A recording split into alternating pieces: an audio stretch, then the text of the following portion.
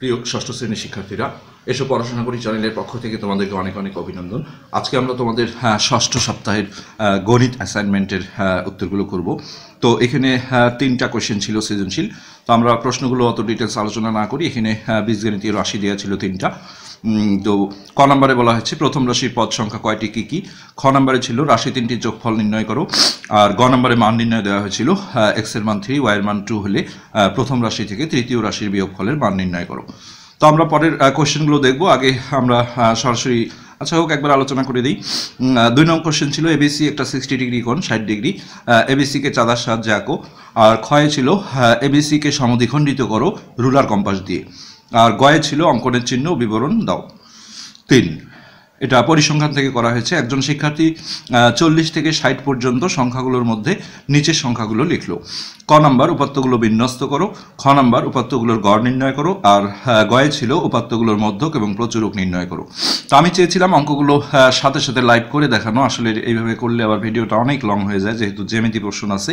তো আমি বুঝেই করাবো, কিন্তু আগেই আসলে আমি করে রেখেছি, তাহলে উপায় ছিল না, নাহলে ভিডিওটা খুব লং হয়ে যায়, 1 ঘন্টা পার হয়ে যায় দেখা যায় করতে।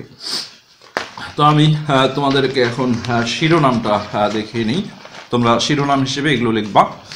বীজগণিতীয় রাশির সদৃশ ও বিসদৃশ পদ, এক বা একাধিক পদ বিশিষ্ট বীজগণিতীয় রাশি বর্ণনা, বীজগণিতীয় রাশির যোগ ও বিয়োগ, তারপরে আছে রেখাংশ পরিমাপ, রেখাংশ অঙ্কন, কোণের চিত্র অঙ্কন।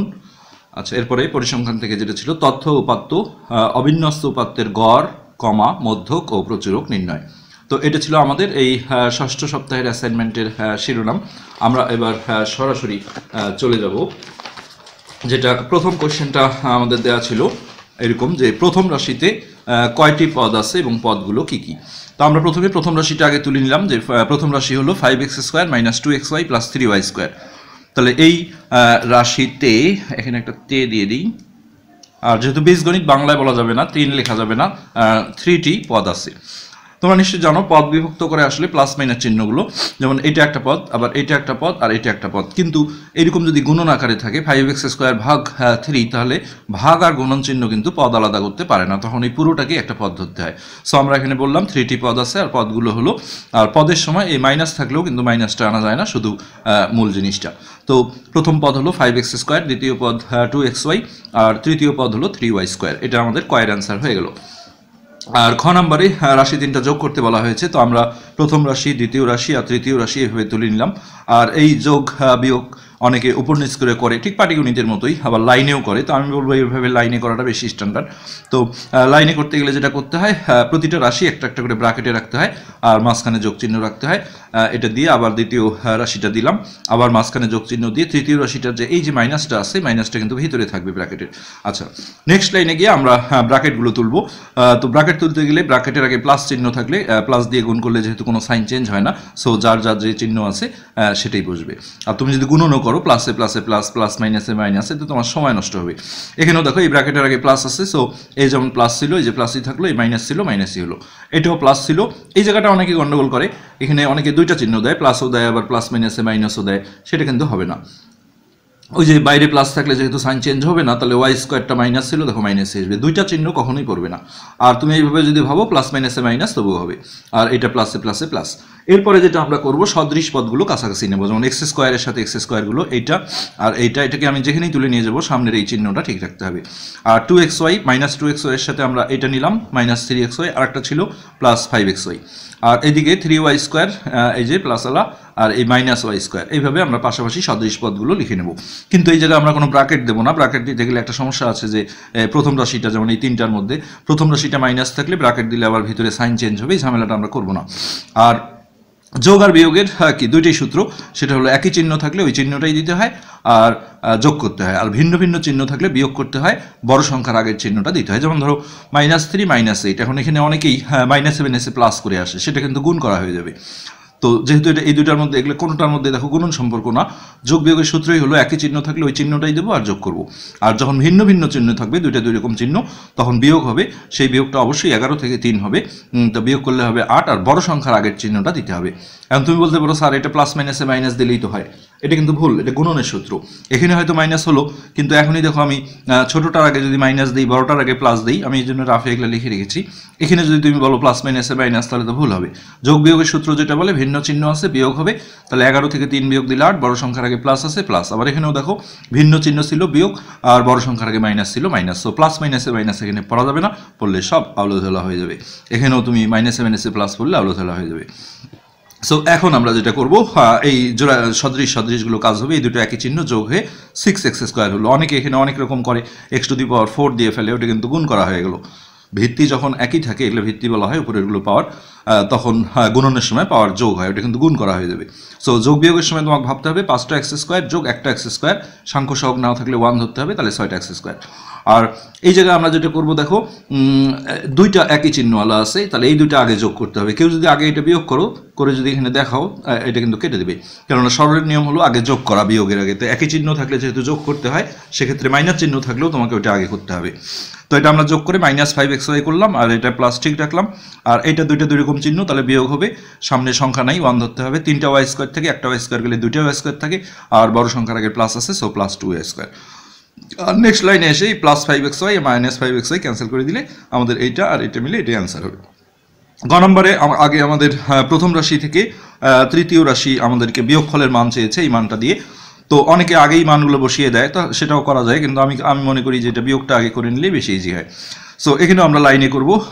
বিয়োগের সময় খুব সিরিয়াস, কোনটা থেকে কোনটা, যেটা থেকে বলবে সেটা আগে রাখতে হবে। তো কোয়েশ্চেনে দেখো প্রথম রাশি থেকে তৃতীয় রাশির বিয়োগফলের মান বলা আছে, তাহলে এটা আমাদের প্রথম রাশি বিয়োগ, এটা আমরা মানে বীজগণিতে যোগ না বিয়োগ, সেটা এই যে মিডল দুই ব্র্যাকেটের মাঝখানেই কথা বলি। আগের আমরা ক্ষয়ে যেটা করলাম সবগুলো যোগ দিয়েছিলাম মাঝখানে, আর এখন যেহেতু বিয়োগ করতে বলা হয়েছে বিয়োগ। এখন মজার ব্যাপার দেখো, এই ব্র্যাকেটের আগে প্লাস আছে, কোনো চিহ্ন চেঞ্জ হবে না। প্লাস দিয়ে গুণ হলে, ব্র্যাকেট তুলতে গেলে গুণ করতে হয়, প্লাস দিয়ে গুণ করলে কোনো চেঞ্জ হয় না। কিন্তু যেই মাইনাস দিয়ে গুণ করবো, দেখো মাইনাসে মাইনাসে প্লাস হয়ে গেল, প্লাস মাইনাসে মাইনাস হয়ে গেল। সো বারবার গুণ করাচ্ছে।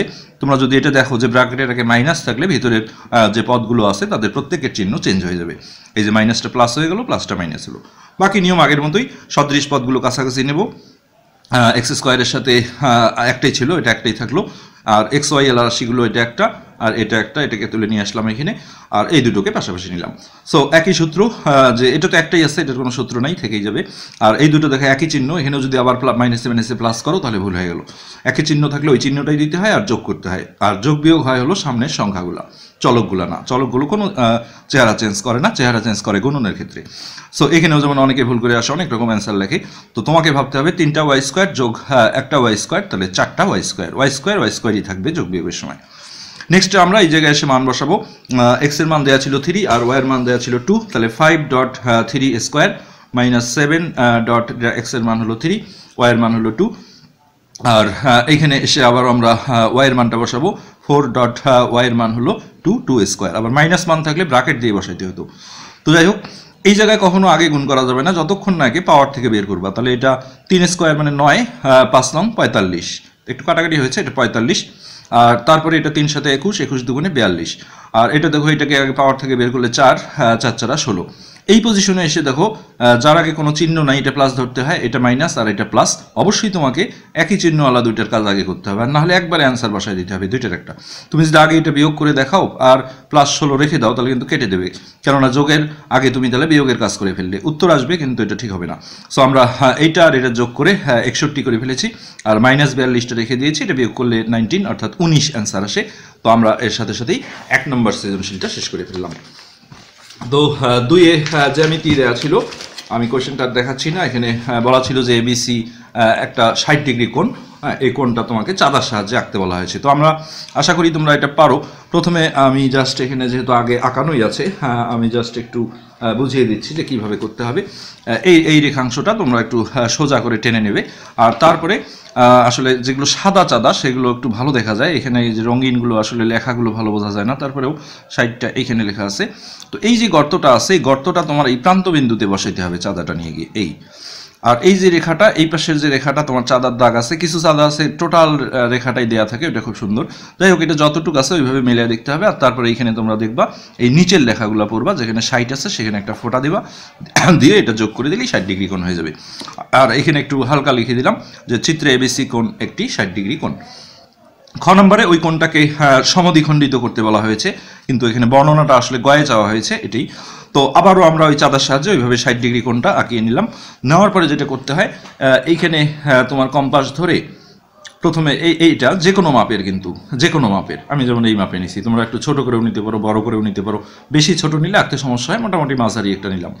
তার পরবর্তীতে এইখানে ধরে এইটার এই যে মাপটা দেখছো তোমরা সমান করে নিছি, এটা হচ্ছে একটু ছোট করে নিতে হয়, এটাকে বলে অর্ধেকের বেশি।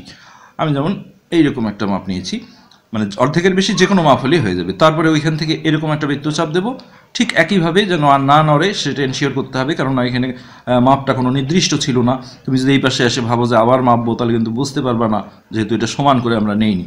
সো ওটা একবারেই যেন এনশিওর থাকো যে নড়েনি, তাহলে এই পাশ থেকে আরেকটা বৃত্তচাপ, দুই বৃত্তচাপের মাঝখানে যে ছেদবিন্দুটা আছে এটা স্কেল দিয়ে তোমরা এইভাবে সুন্দর যোগ করে দিলেই এই কোণের যে দুইটা টুকরা হলো, অর্থাৎ ওই কোণটা বিডি রেখাংশ দ্বারা সমদ্বিখণ্ডিত হলো।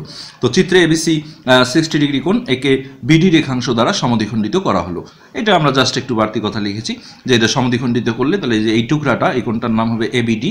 এবিডি সমান সমান এটা হলো ডিবিসি অথবা সিবিডি। প্রতিটা কোণকে দুইভাবে বলা যায়, তোমরা নিশ্চয়ই জানো যে এই বি বিন্দুতেই যেমন কোণ দুটোই হয়েছে।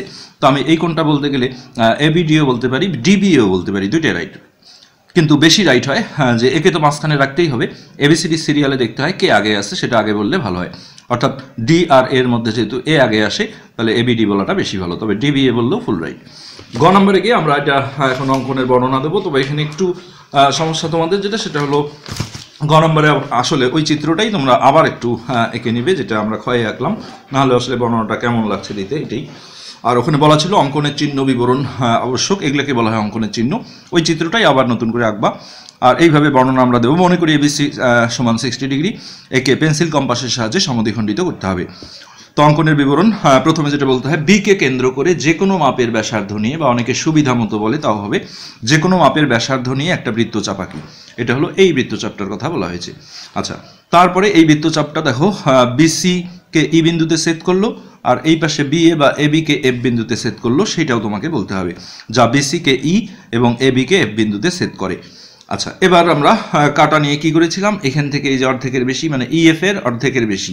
তো ভাষাটা এরকম হবে, একসাথে আমরা দুইটাই বলে দিয়েছি। ই ও এফ কে কেন্দ্র করে ইএফ এর অর্ধেকের বেশি ব্যাসার্ধ নিয়ে কোন দিকে টেনেছি, তাহলে এই যে এখানে ধরে অর্ধেকের বেশি নিয়ে দেখো এই জায়গাটায়, এখান থেকেও তাই এই জায়গাটায়, এই দিকেও তো আমরা টানতে পারতাম। এই জন্য বলা হয় এবিসি কোণের অভ্যন্তরে বা ভিতরে, তার মানে এই স্পেসটার মধ্যে। সো বৃত্তচাপ টানলে পজিশনটা কিন্তু বলতে হয় যে এবিসি কোণের ভিতরে বা অভ্যন্তরে দুটি বৃত্তচাপ আঁকি, যারা পরস্পর দেখো এই যে ডি বিন্দুতে সেট করেছিল এটা বৃত্তচাপ দুটা।